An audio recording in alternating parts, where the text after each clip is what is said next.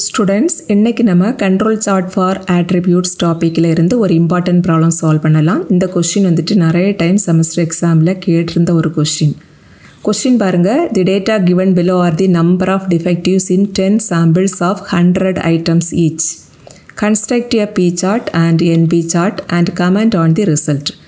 That is, இங்க வந்துட்டு 10 times 100 சாம்பிள்ஸா எடுத்து செக் பண்றப்ப அதுல கிடைக்கக்கூடிய நம்பர் ஆஃப் டிஃபெக்டிவ்ஸ் அது வந்துட்டு இங்க செகண்ட் ரோல இந்த டேபிள்ல கொடுத்திருக்காங்க. தட் இஸ் இங்க வந்துட்டு ஒவ்வொரு டைமும் 100 சாம்பிள்ஸ் எடுத்து அதுல கிடைக்கக்கூடிய நம்பர் ஆஃப் டிஃபெக்டிவ்ஸ் அதுதான் இங்க லிஸ்டா கொடுத்திருக்காங்க. ஸோ இங்க சாம்பிள் சைஸ் வந்துட்டு 100 தான். அண்ட் யூஸ்வலா சாம்பிள் சைஸை நம்ம n அப்படின்னு டினோட் பண்ணுவோம். இங்க வந்துட்டு சாம்பிள் சைஸ் எல்லாத்துலயும் சேமா இருக்கிறதுனால n = 100 அப்படின்னு எழுதிடலாம். இங்க வந்துட்டு டேபிள் 10 வேல்யூஸ் இருக்குது பாத்தீங்களா, இந்த 10 வந்துட்டு கேபிட்டல் எண்ணுக்கு வேல்யூ. அண்ட் பொதுவா இந்த டைப்ல ரெண்டு விதமா क्वेश्चंस இருக்கும்.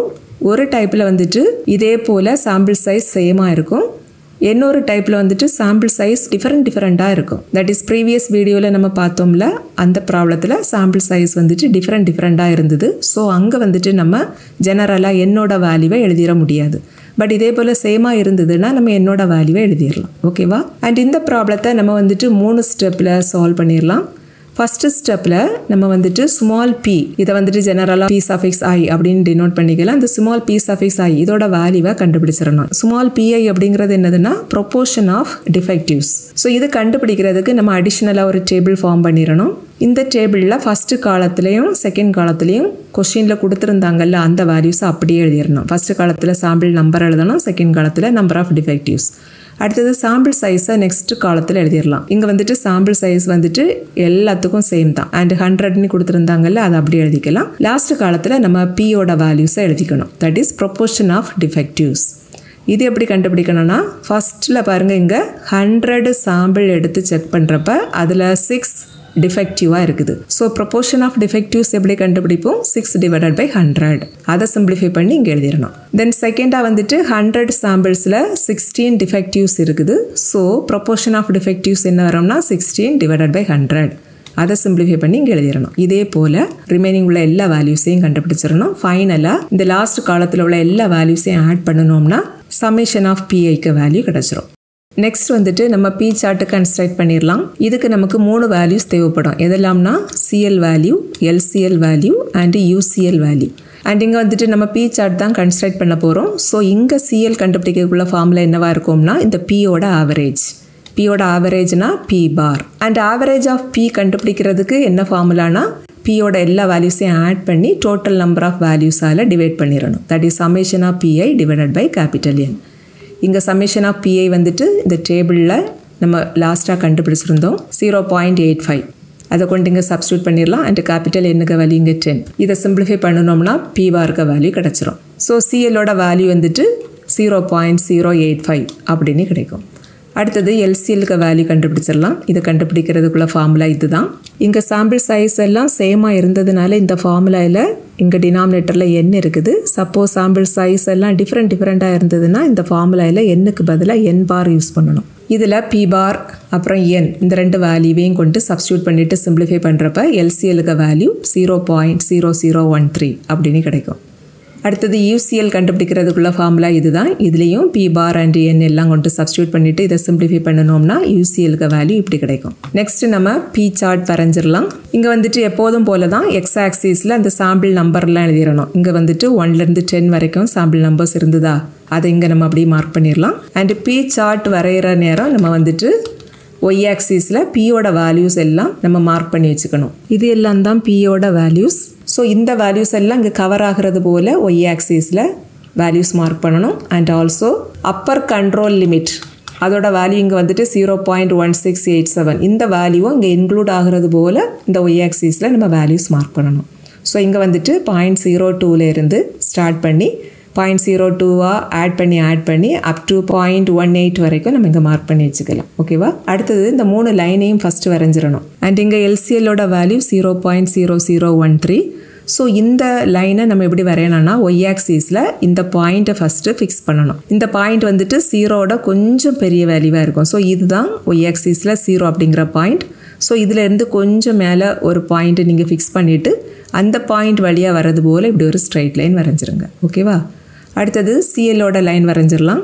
சிஎல்லோட வேல்யூ 0.085 அண்ட் இந்த ஒய் ஆக்சிஸில் 0.08 வந்துட்டு இங்கே இருக்குது, 0.10 வந்துட்டு இங்கே இருக்குது. ரெண்டுக்கும் சென்டரில் 0.09 இருக்கும். பட் இந்த 0.085 வந்துட்டு 0.09க்கு கொஞ்சம் சின்ன வேல்யூ. ஸோ இந்த பாயிண்ட் வந்துட்டு இந்த 0.09க்கு கொஞ்சம் கீழே வரும்.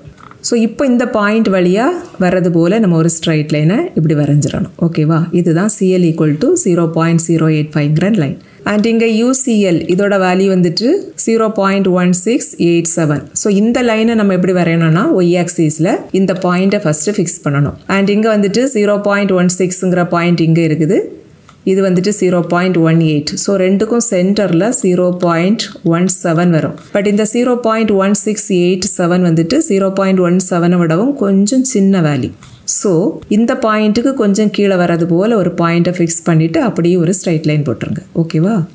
அடுத்தது இங்கே பியோட வேல்யூஸ் எல்லாத்தையும் பிளாட் பண்ணிடலாம். ஃபஸ்ட்டாக பியோட வேல்யூ வந்துட்டு 0.06. ஸோ இந்த பாயிண்ட்டு நம்ம எப்படி பிளாட் பண்ணணும்னா இங்கே எக்ஸ் ஆக்சிஸில் 1 அப்படிங்கிற இந்த பாயிண்ட்லேருந்து அப்படி மேலே நோக்கி வாங்க.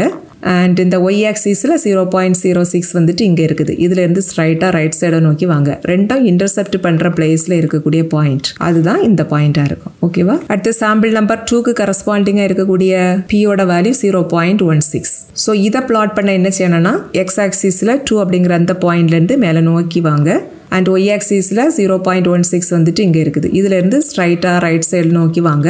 ரெண்டும் இன்டர்செப்ட் பண்ணுற பிளேஸில் தான் இந்த பாயிண்ட்டை நம்ம பிளாட் பண்ணணும். நெக்ஸ்ட் வந்துட்டு சாம்பிள் நம்பர் 3க்கு கரஸ்பாண்டிங்காக உள்ள பியோட வேல்யூ 0.07. ஸோ இந்த பாயிண்ட்டை எப்படி பிளாட் பண்ணணும்னா எக்ஸ் ஆக்சிஸில் 3ங்கிற பாயிண்ட்லேருந்து ஸ்ட்ரைட்டாக மேலே நோக்கி வாங்க.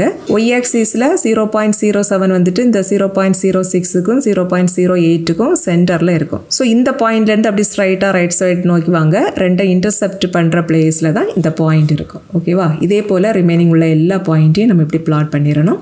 ஃபைனலாக எல்லா பாயிண்ட்டையும் கனெக்ட் பண்ணி இப்படி லைன் வரைஞ்சிடணும். ஓகேவா? இப்போ இதில் இந்த எல்லா பாயிண்ட்டுமே கண்ட்ரோல் லைனுக்கு உள்ளாடி தான் இருக்குது. இது வந்துட்டு LCL, இது UCL லைன். இந்த ரெண்டு லைனுக்கு உள்ளாடி தான் இந்த பாயிண்ட்ஸ் எல்லாமே இருக்குது. ஸோ இங்கே நம்ம கன்க்ளூஷன் என்ன எழுதலாம்னா here all the sample points lie within the control limit, hence the process is under statistical control. ஓகேவா? அடுத்தது நம்ம NP சார்ட் கன்ஸ்ட்ரக்ட் பண்ணலாம். இந்த NP சார்ட் கன்ஸ்ட்ரக்ட் பண்ணுறதுக்கும் இங்கேயும் நம்ம 3 வேல்யூஸ் கண்டுபிடிக்கணும். CL, LCL, UCL. இந்த 3 வேல்யூவும் கண்டுபிடிக்கிறதுக்குள்ள ஃபார்முலா ரொம்ப சிம்பிளாக தான் இருக்கும். ஜஸ்ட் நம்ம என்ன செய்தால் போதும்னா P சார்ட் கண்டுபிடிக்கிறப்ப நம்ம CL, LCL, UCL ஃபார்முலா எழுதணும் பார்த்தீங்களா, அது கூட ஒரு அடிஷ்னலாக எண்ணை கொண்டு ப்ராடக்ட் பண்ணால் போதும். அவ்வளோதான். ஓகேவா? தட் இஸ் இங்கே CL கண்டுபிடிக்கிறதுக்குள்ள formula N into P பார். இந்த P பார்க்க வேல்யூ ப்ரீவியஸ் ஸ்டெப்பில் நம்ம கண்டுபிடிச்சிருந்தோம். இங்கே இருக்குது 0.085. இதை கொண்டு அங்கே சப்ஸ்டியூட் பண்ணிட்டோன்னா போதும். அப்படி சப்ஸ்டியூட் பண்ணிவிட்டு இதை சிம்பிளிஃபை பண்ணுறப்ப CLோட வேல்யூ இப்படி கிடைக்கும். அண்ட் LCL கண்டுபிடிக்கிறதுக்குள்ள ஃபார்முலா என்னதுன்னா N இன்ட்டு இந்த ப்ராக்கெட்டுக்குள்ளாடி இருக்கக்கூடிய இந்த வேல்யூ வந்துட்டு அப்படியே P சார்ட்டில் உள்ள LCLக்கு ஃபார்முலா. அண்ட் இதோட வேல்யூ நம்ம ப்ரீவியஸ் ஸ்டெப்பில் கண்டுபிடிச்சிருக்கிறோம். இங்கே இருக்குது 0.0013. இந்த வேல்யூவை கொண்டு அங்கே சப்ஸ்டியூட் பண்ணிடலாம். அப்படி சப்ஸ்டியூட் பண்ணிவிட்டு இதை சிம்பிளிஃபை பண்ணுறப்ப LCLக்கு வேல்யூ 0.13 கிடைக்கும். அதே போல் UCL இது கண்டுபிடிக்கக்குள்ள ஃபார்முலாவில் இங்கே ப்ராக்கெட்டுக்குள்ளாடி இருக்குது பாருங்கள், இது வந்துட்டு P சார்ட்டில் உள்ள UCL கண்டுபிடிக்கிறதுக்குள்ள அதே ஃபார்முலா.